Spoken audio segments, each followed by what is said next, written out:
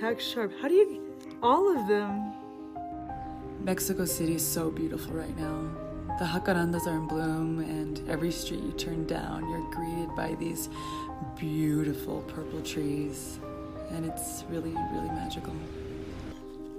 I had a lot of photo plans and things I wanted to make. I was even gifted my very first black and white film roll, and was gonna focus on creating shoots with that. I felt pretty good. I felt like I was finally getting organized. I was optimistic about, everything, and I was getting pumped. And I was gonna photograph flowers, subtle, quiet scenes around the house, and, beautiful shadows and silhouettes. And I was getting ready to prep and get started with everything.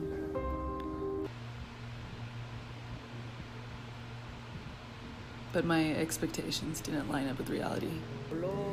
I got really sick with food poisoning and was out of commission for about 2 full weeks.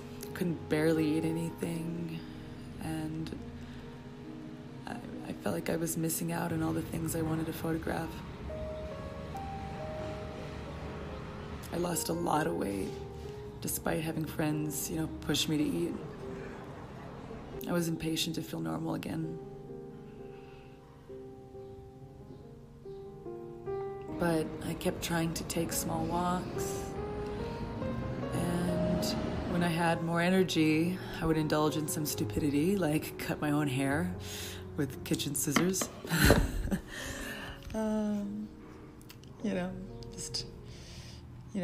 You succumb to insanity a little bit. Eventually, I succumbed to patience.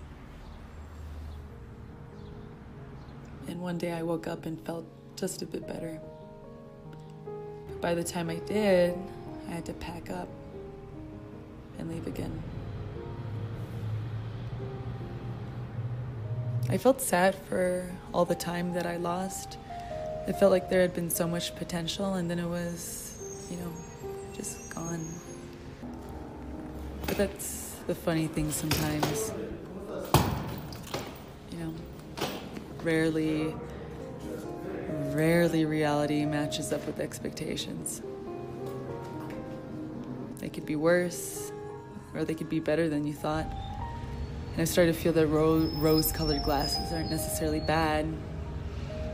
You just have to keep yourself grounded and take long, hard looks around you.